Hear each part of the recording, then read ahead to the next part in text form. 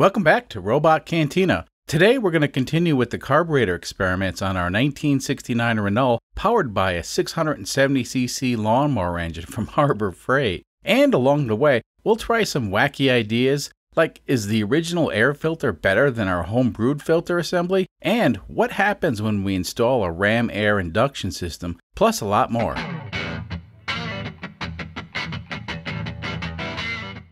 In the previous episode, we installed a 3D printed cross-flow spacer between the carburetor and the intake manifold. The purpose of the experimental spacer was to see if we could improve both performance and fuel economy. By the end of the previous video, we managed to shave a split second off the time it takes the car to accelerate up to 55 miles per hour, and the fuel economy also improved. But not so fast. You see, it's quite possible the cross-flow spacer actually had a negative effect on both performance and fuel economy. And the improvements that we saw were from other modifications.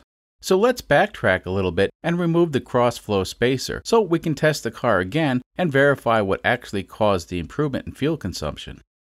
One of the obstacles that makes working on this carburetor difficult is this fuel shutoff solenoid. Now currently, this solenoid's been disabled and it actually serves no purpose other than getting in the way. So I checked around and I found this fuel solenoid block-off plug offered by Performance 670. Now, Performance 670 is not a sponsor, but I like to give a shout out to businesses that provide unique parts for the small engine hobbyist. Now that we have the carburetor off the engine, we can go ahead and remove the cross-flow spacer. But first, let's get rid of the solenoid.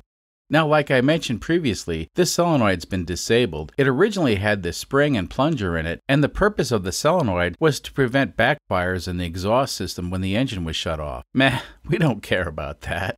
So this solenoid plug will make getting the carburetor on and off the engine so much easier. I think at this point, we've had to remove the carburetor at least 10 times now in order to do the modifications to the jets and whatnot. So for me, it makes a big difference. Alright, so here's the cross-flow spacer that we installed in the previous video. Well, let's set this aside for now and reassemble the carburetor. Some of the folks in the comment section recommended that I use grease when installing gaskets like this, and actually, this is a trick that I've seen on a video by Thunderhead 289. Apparently, the grease keeps the gasket from sticking to the manifold and the carburetor, and it also provides good sealing properties.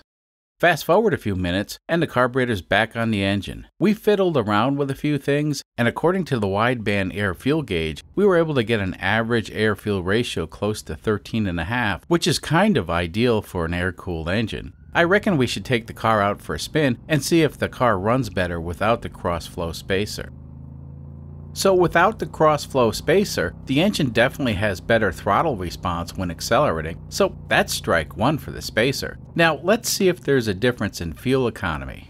I'll let you folks in on a big secret, and that is I hate doing fuel economy tests. These tests take an enormous amount of time to conduct, and we really do try our best to report results from real-world driving. Well, within reason. You see, driving around rural Kansas ain't exactly what most folks do when they drive, but that's what works best for us. Now, today, it's about 90 degrees and the wind is quite strong, so it'll be interesting to see how that affects the fuel economy. Also, since it's a bit on the hot side, we have the front windows rolled down, and that upsets some people because, well, it fouls the aerodynamics. However, that's how this car was intended to be driven back in the day.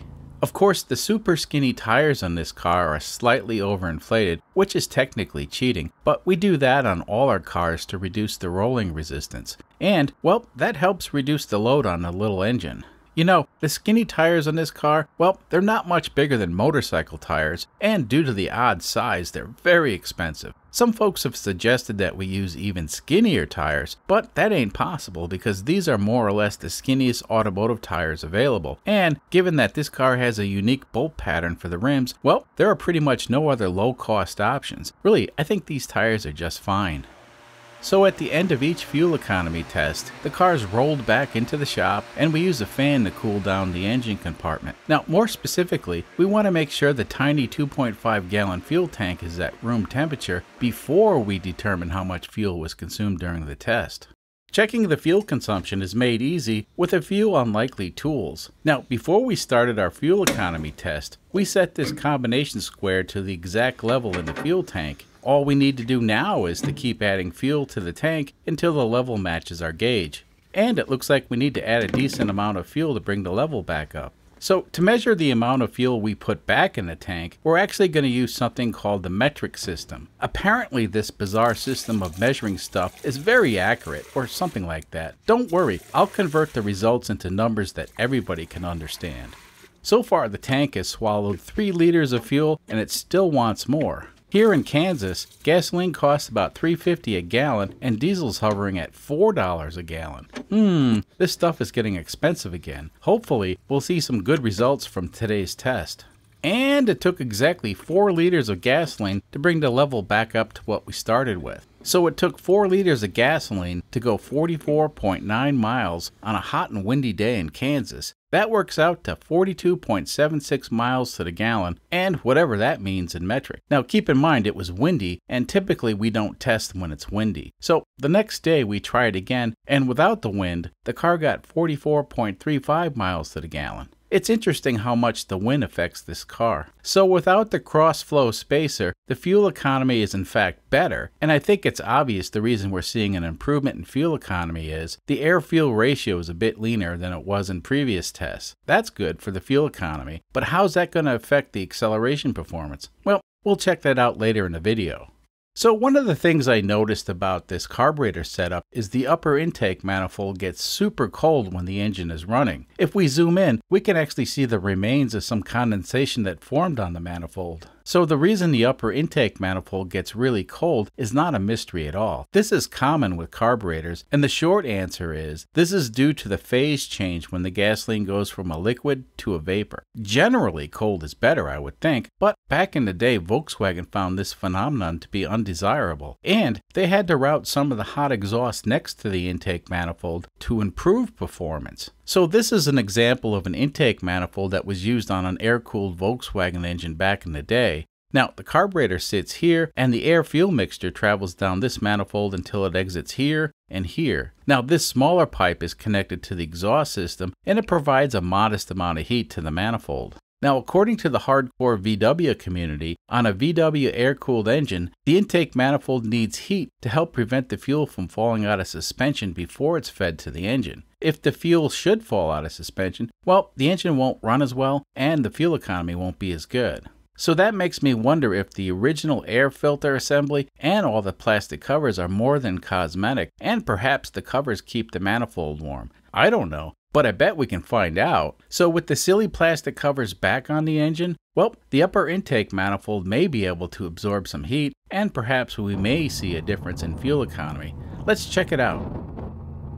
Well, right away I noticed the difference with the plastic covers in place, and the most noticeable thing is the engine is slightly less noisy. Also, I'm noticing the air-fuel ratio is slightly richer, but not by much. And now the hard part. I have to drive about 35 more miles before I can head back to the shop to see if the stock air filter is better or worse than the custom one. And through the magic of editing, we are done. Well, this is interesting. With the original air filter and all the plastic covers on the engine, the fuel economy dropped slightly. And to be realistic, this drop is within the margin of error. However, I did notice the wideband gauge was indicating an ever so slightly richer air-fuel ratio. The things we learn when we experiment, and we will get back to this shortly. So a few people have suggested that we try testing a ram air system that was common on some American cars back in the 1960s. And I have to say that's a brilliant idea. So keep in mind, sometimes folks suggest stuff that's insanely expensive and it would take a few weeks or months to build and test. And unfortunately this channel is just too small to be able to dump a lot of cash into some ideas. However, the ram air idea, well, it's simple and it's cheap, so let's give it a shot. And here it is. We built it from a bunch of scrap turbo intercooler pipes that we had lying around. And, well, it ain't pretty, but keep in mind this is only an experiment, and if it works, we'll build something that fits the car a lot better.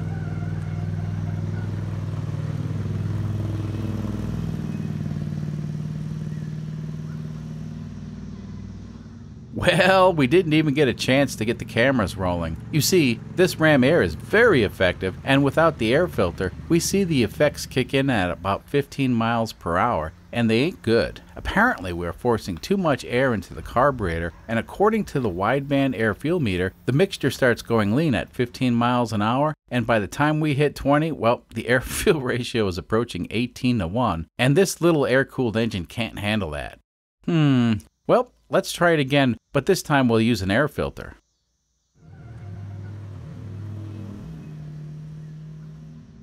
Nope. However, this time around we got the car up to 30 miles per hour before the air-fuel ratio went off the chart. Well, let's try one more time. Yeah, this ain't much of a Ram Air, but at this point it's doubtful that anything's gonna work. Nope. Guess what? It just ain't gonna work. So I did a bit of research, and apparently the Ram Air carburetors like those used on older Pontiacs are calibrated differently. Now what we're doing with our makeshift Ram Air system is we're putting positive pressure into the carburetor, and it's upsetting the way the Venturi works. It gets really complicated after that, and the short story is this probably ain't gonna work on a lawnmower carburetor. Now here's something to consider. The way this air filter sits on the engine, well, it's exposed to a limited amount of wind turbulence when the car's going down the road, and that's interesting. You see, this setup isn't anything near a Ram Air system, but there is something I noticed. Now, with this air filter setup, the air-fuel ratio tends to go slightly leaner when the car is going between 50 and 55 miles per hour, and that's exactly the speeds we go when we do our fuel economy tests. Now, when we tried the original air filter that came with this engine and all the plastic covers in place, the air-fuel ratio was actually slightly richer no matter what speed we were going. So of course that could be due to the stock air filter being somewhat restrictive, but looking at it, it appears to be quite large and it's hard to say if it's restrictive or not. But what we do know is, with all the plastic covers in place, the carburetor is not exposed to the air turbulence in the engine bay. Well, it's just a thought. Anyway, this carburetor seems a bit flaky, and perhaps it's time we try something different. Now, all the cool kids use giant Mikuni flat-side carburetors, and there are kits available to install one of those on this engine. But let's try something a little bit different. So this is a Kian, or sometimes pronounced Kahin, CVK carburetor. Now, a lot of folks don't like these carburetors, and that's understandable. You see, they're a bit more complicated than a normal carburetor. The CVK stands for Constant Velocity something.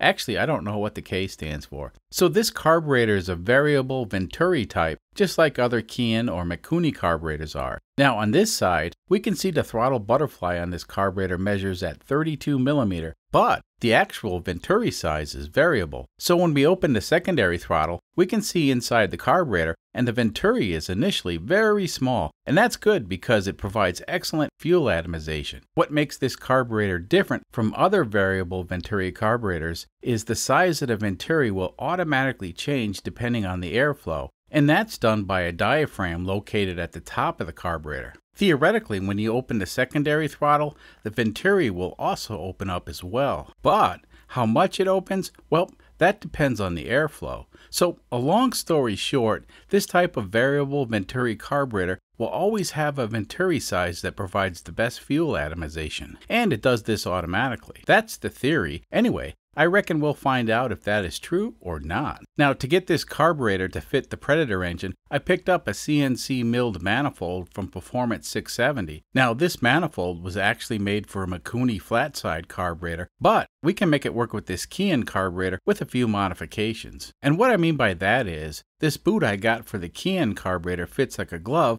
but the bolt holes don't line up with the manifold, and that's an easy fix. There's enough material in the manifold to allow us to drill and tap new holes for this boot. Now, this carburetor was made for a 400cc Honda TRX, so the jet sizes will likely be wrong, but no fear, I also picked up a bunch of jets so we can tune this carburetor exactly the way we want it. Now, unfortunately, I'm still waiting on the throttle cable, so we can't do this upgrade today, but it'll definitely be in the next Predator-powered Renault video for sure. So at this point, I think it's time to take the car out one more time today and find out if tuning it for better fuel economy helps or hurts performance.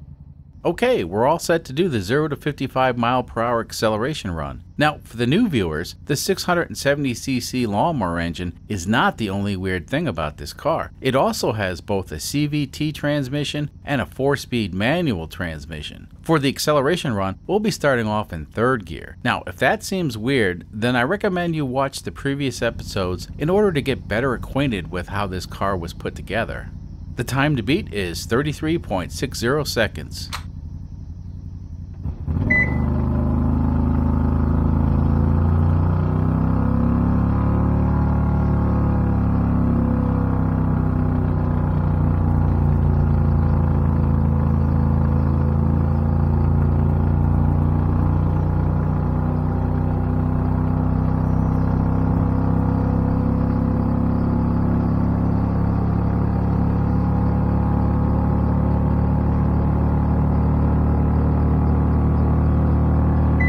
Not too shabby. It looks like we shaved another 2.5 seconds off the acceleration time. Just for giggles, let's go for 60. The time to beat is 53 seconds. A lot of folks indicated the CVT clutch may be going through its full range too quickly, and on this acceleration run, it appears the CVT reached its 1-to-1 ratio at around 30 miles per hour. I think we'll look into that, and we do have the parts in stock to make the modifications. However, before we fiddle with the CVT, I want to get the key and carburetor dialed in and verify it makes a difference. I hope that makes sense. Back in episode 22, we recorded some baseline data. Now, back then our top speed was 64 miles per hour, and the last time we checked, the car was capable of going 66 miles per hour. So, we really haven't focused on top speed because it's scary to drive this car faster than 60 miles per hour. Scary. Anyway, back then it took 51 seconds to get the car up to 55 miles per hour. Now we can do it in 31 seconds. So, overall, we shaved a whopping 20 seconds off the acceleration time. The fuel economy wasn't half bad at 37 miles per gallon. However, we managed to improve it quite a bit, and now we're looking at 44.35 miles to the gallon. Now, as most of you folks know, this project is not about fuel economy. We're actually trying to build a race car with a lawnmower engine, or something like that. Apparently, the cross-flow spacer that we installed in the previous episode, well, that wasn't ideal. I reckon there may be some benefits if we could control when the crossflow happens. Perhaps it would work better if we could enable it only in the upper RPM range, like some of you folks have suggested. Anyway, I'm looking forward to experimenting with the Kian constant velocity variable Venturi carburetor. And perhaps we can see some more improvements with this relatively stock 670cc engine. So the 719cc 3-cylinder cabooded turbo diesel Saturn, well, that's still the fastest thing we've created in our humble little workshop. Sadly, the tags and insurance on the Saturn will expire in a few weeks, and we won't be renewing them. You see, the special parts that are in the Saturn, well, they're slated to be used in a different project car. The good news is, we need to do a few more tests on the Saturn, and that episode will be coming up soon, perhaps as soon as next week. I'm actually not sure, and it's still a mystery to me. If you've managed to make it to this point in the video, please take a moment and click on the like button. And if you're not already subscribed, please consider subscribing. This is the only channel on YouTube where you'll find this type of content. I hope you enjoyed today's video, and I'll see you next time.